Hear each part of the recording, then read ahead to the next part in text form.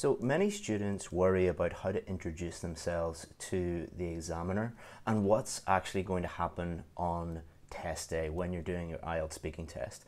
And this can actually cause many students to get a lower score than they deserve. So what I'm going to do in this video is take you from leaving your home all the way to part one of the speaking test.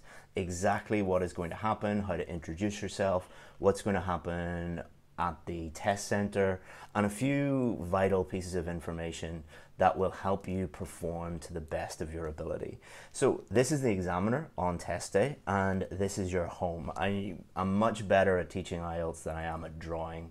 I'm terrible at drawing, so forgive the drawings. So really your preparation starts about 48 hours before your test. So about 48 hours before your test, the first thing is do not cram. What does cram mean? It means do not try and study as much as possible in the days leading up to your speaking test. You are not going to improve your speaking ability whatsoever in the days leading up to your speaking test. If you cram and you're sitting up all night studying and trying to frantically find out how to improve your speaking score, it will actually lower your speaking score because you will get desperate and you will go onto YouTube and be looking for tips and tricks and hacks and shortcuts, and most of the stuff about the speaking test online is totally false and will lower your score. So do not do this. What you can do instead is something that we call an English warm-up. So just like an athlete would warm up before a big event, what you can do is watch some English movies or English TV shows, or listen to some podcasts in English, or read an English book, something like that. Nothing too strenuous, nothing too difficult, but just to warm yourself up if you want to do something before your test day. Also, you might not consider this, but sleep and diet are really important. We've had students who really deserve a band 8 or a band 9, and they've got a 6.5 because they didn't sleep very well the night before, or they didn't eat that morning, and they got to the test center and they just couldn't do anything.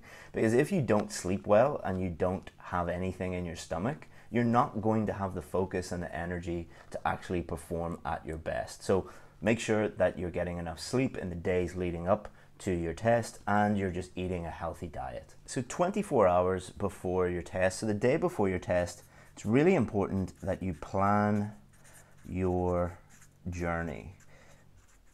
You wouldn't believe the number of students that show up late to their speaking test.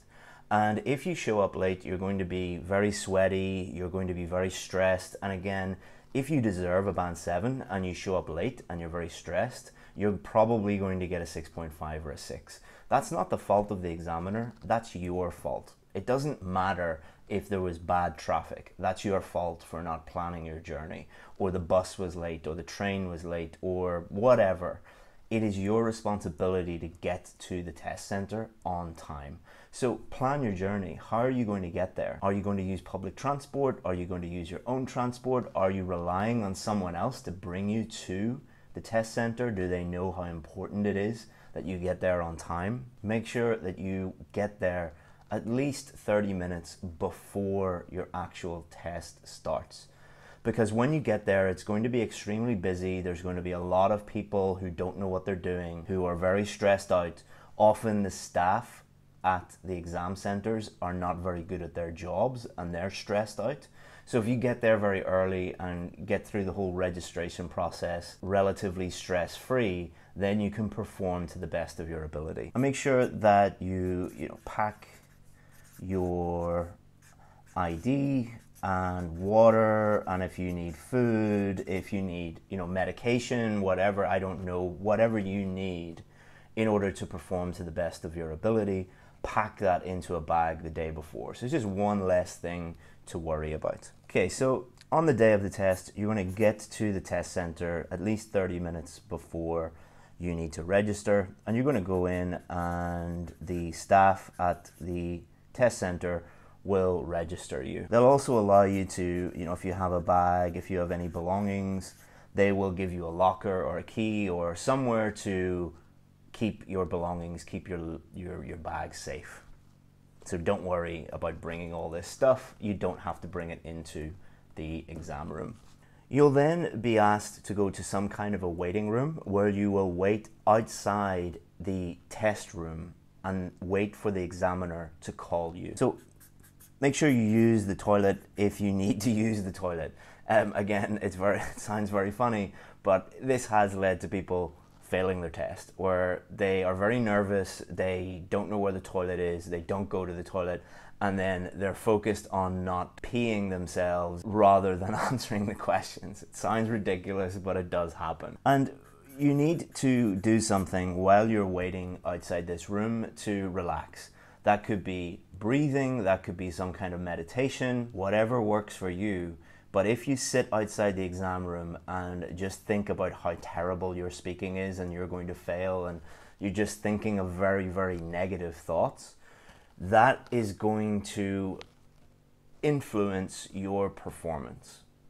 So you need something to take your mind off those negative thoughts. And what I would do is, what we advise our students to do is tell yourself how much preparation you've done. Think about how good you are at speaking the English language. You deserve to get the score that you need because you've put in the work, right? And also accept that nerves, so being nervous, being anxious, this is normal. This is your body preparing you physiologically for a stressful situation. So it's going to dump adrenaline into your system, and that is why you feel nervous. So just observe that as something that is good, because it's going to help you focus. So be aware that that is happening to you. It will happen to you, but use it in a positive way. And then the examiner is going to come out of this door and they're going to invite you in to the test room. Now, I haven't put a smiley face here for a reason. Many students think that if the examiner is not friendly or the examiner is not smiling, that it means that the examiner is going to give them a low score, or the examiner doesn't like them, or the examiner's in a bad mood and they're going to automatically give you a lower score. The examiner is doing their job. Some of them are friendly, some of them are not so friendly. That has no influence over your performance and over your score. What influences your score is your performance, not the mood or whether the examiner has a big smile on their face or not. So how do you greet the examiner? That's the title of this video, and many of the videos that you'll find on YouTube and blogs and stuff like that will tell you to greet the examiner in a very specific way. And if you greet the examiner in a certain way, you will improve your score. That is total BS. It does not matter.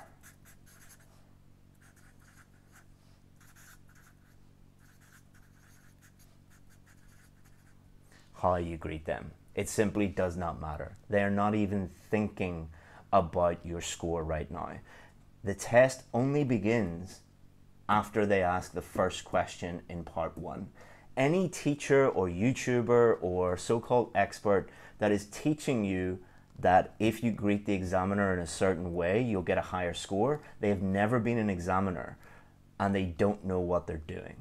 Because anyone who has been an examiner knows that you do not score the student until you ask the first question in part 1. But one thing that you should do is speak to them like they are human. The examiner is not special.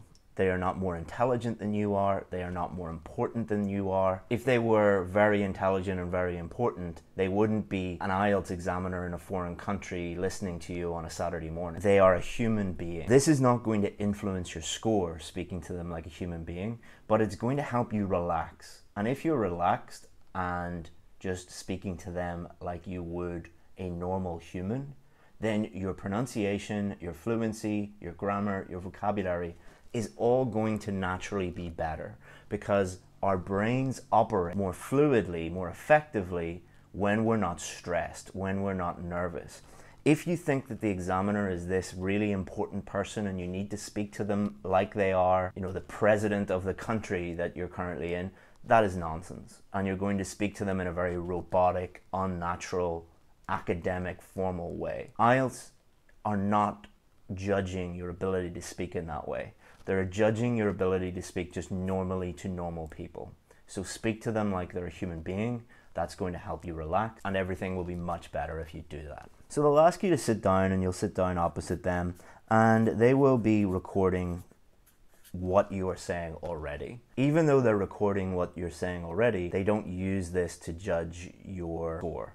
Your score doesn't begin until they ask you the first question in part 1. But don't be put off by this. Also, they might make some notes.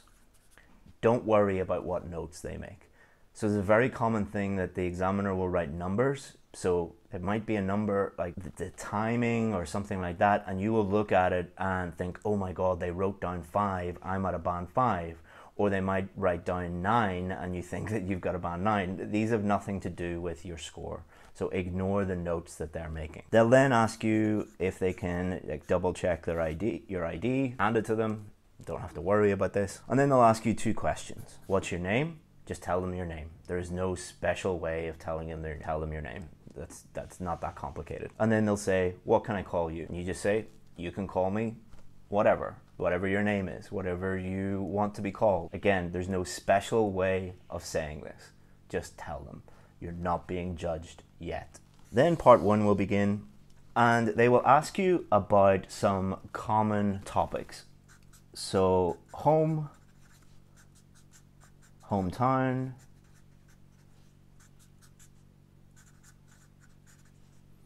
work, or study. A very common mistake that many students make is, because they're anticipating these topics, they will memorize answers for these topics.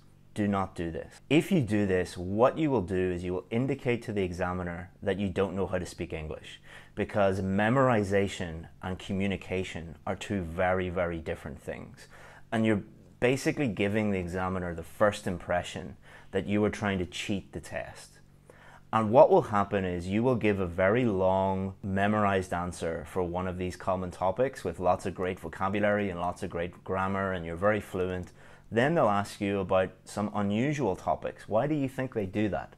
Why do you think they'll say, do you like hats? Or when was the last time you bought a birthday cake? They will ask you about these more unusual topics because they know that you're not expecting these. You don't have memorized answers for these.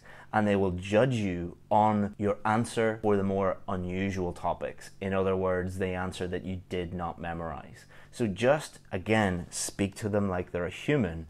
If a human asks you, do you work or do you study, or tell me about your hometown, you would just answer naturally. And it's also important to realize that the first few questions in part 1 are just a warm-up. They're a warm-up for you because, just like again, like an athlete, you need to relax into the test. The examiner is considering what you're saying, but they're not judging you too harshly at the beginning of part 1 because they know they're just warming up. This also gives the examiner a chance to warm up and get used to your accent, your style of speaking, your pronunciation, and focus in on what's actually happening. So that's it. Hope that you enjoyed this video.